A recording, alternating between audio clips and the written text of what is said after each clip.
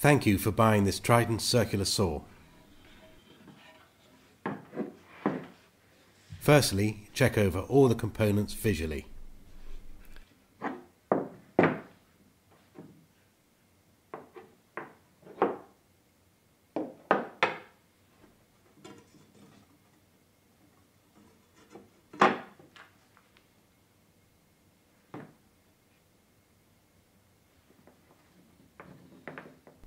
Now remove the cable tie and check the lead.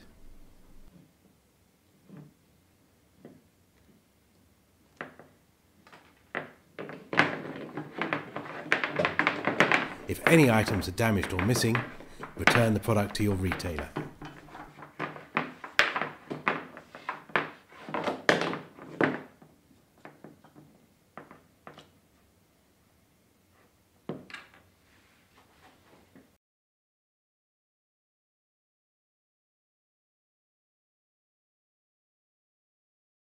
Ensure the saw is disconnected from power, then place the saw on its side on your workbench or a similar surface.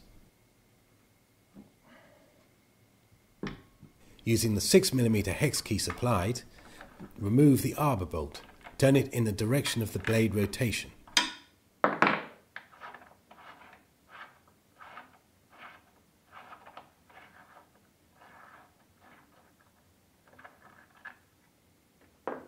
Remove the bolt and outer arbor washer. Before mounting the new blade, clean the saw blade flanges thoroughly.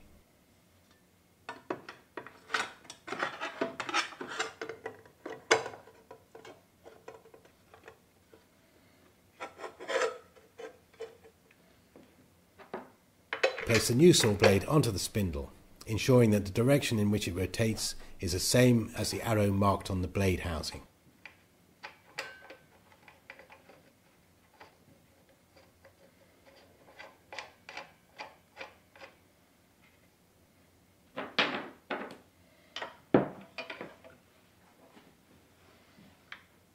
Replace the outer arbor washer and bolt and tighten using the hex key.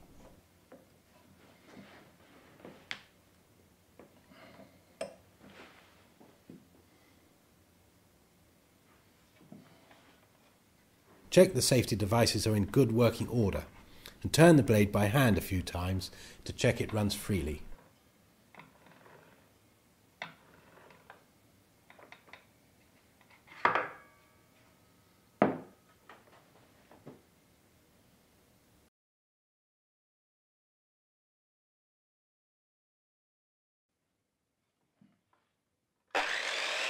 Then run the machine under no load for 30 seconds or so to check it runs smoothly before using it to cut any material.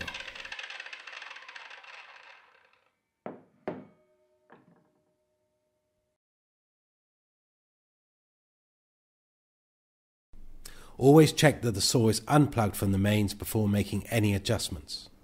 To adjust the depth of cut, loosen the depth adjustment locking lever. Lift the back of the saw away from the base plate until the blade is at the right depth. Push down on the locking lever to lock the saw in position.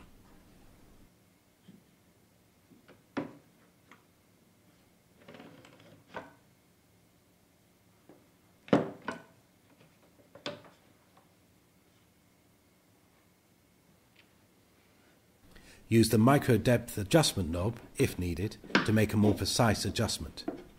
Turn clockwise to decrease the depth, turn anti-clockwise to increase the depth of cut.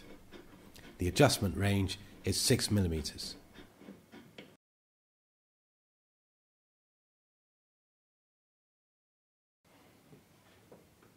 To adjust the bevel angle, loosen the front and rear bevel lock knobs.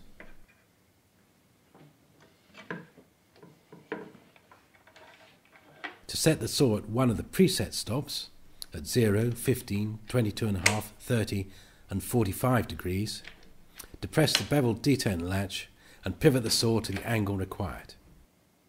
Release the detent latch. Any small movement of the saw will allow the latch to pop up into the detent position. Retighten both locking knobs to lock the saw at the angle required. Ensure that the saw is set at 0 and the bevel detent latch is engaged. Using a 10mm spanner, loosen the rear bevel lock knob and the nylock nut on the bevel micro adjustment lever. Adjust the trimmer to the left or right until the blade is square to the base plate or to the Triton table.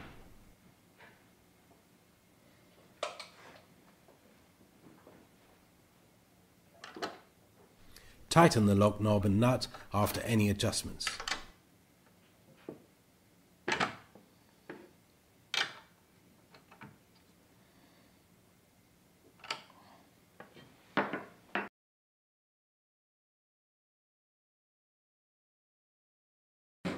You can attach a dust bag or vacuum system to the dust extraction port.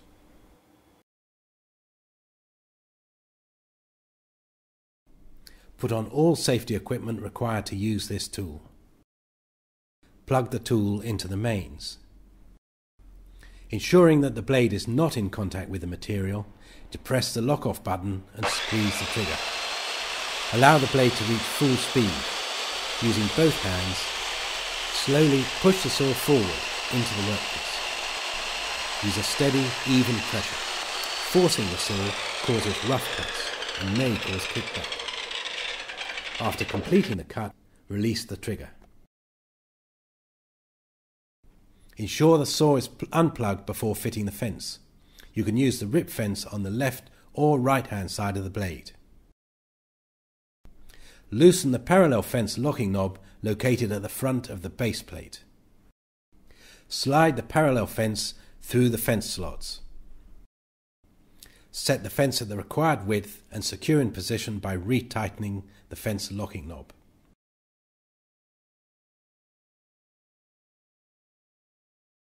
Before making a cut, ensure that the entire length of the fence rests against the workpiece to obtain a consistent parallel cut.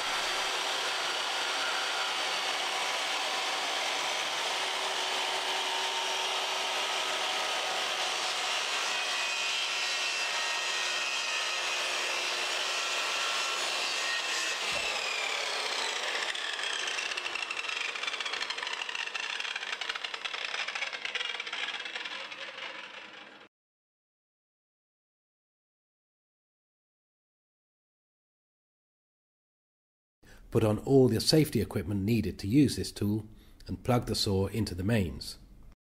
Adjust the depth of cut and bevel angle as required.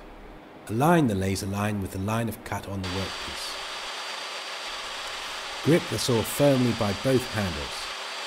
Start the motor by depressing the lock-off button and squeezing the trigger.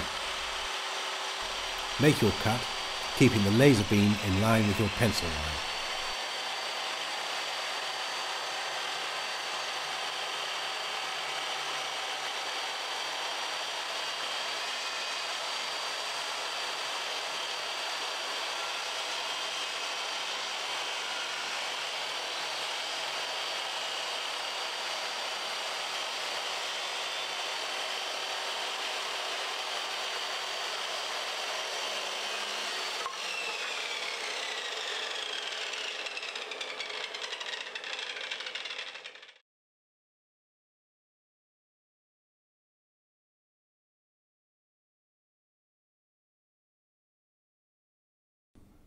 Ensure the tool is switched off and the plug removed from the power point before carrying out any adjustments or maintenance.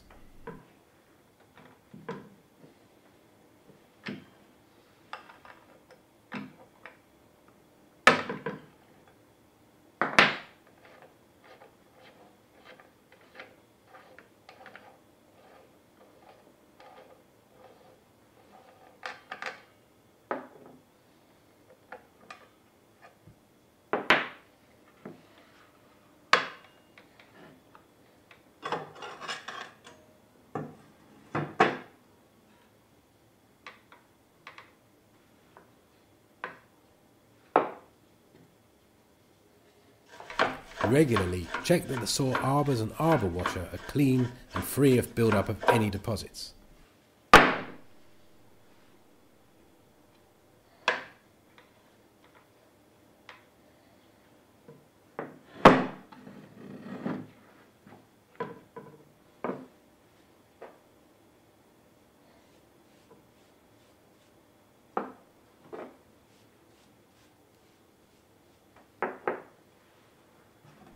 Regularly check the saw blade for flatness.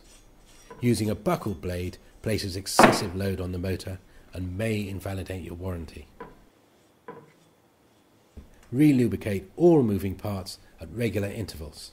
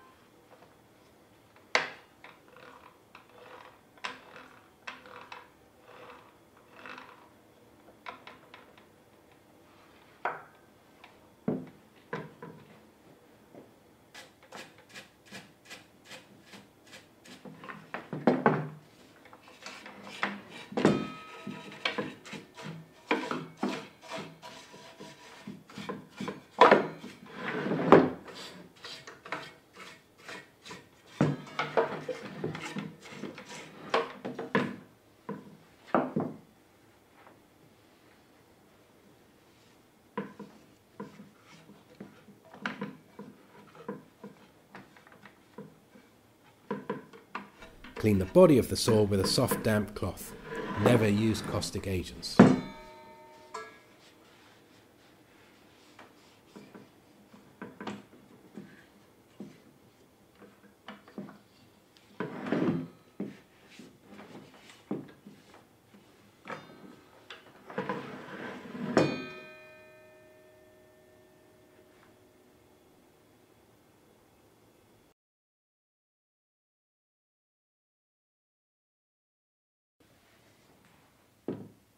Inspect the brushes periodically and replace when worn.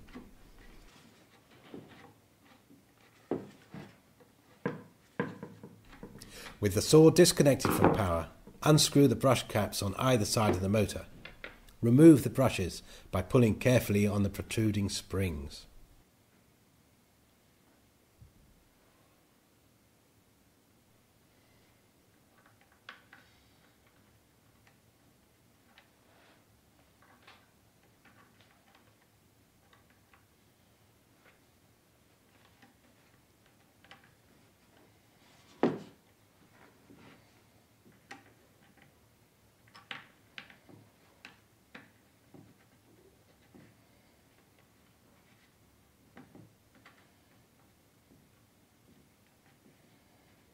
If either of the brushes is worn to less than 6 mm long, replace both brushes with genuine Triton spares, available from your retailer or from www.toolsparesonline.com.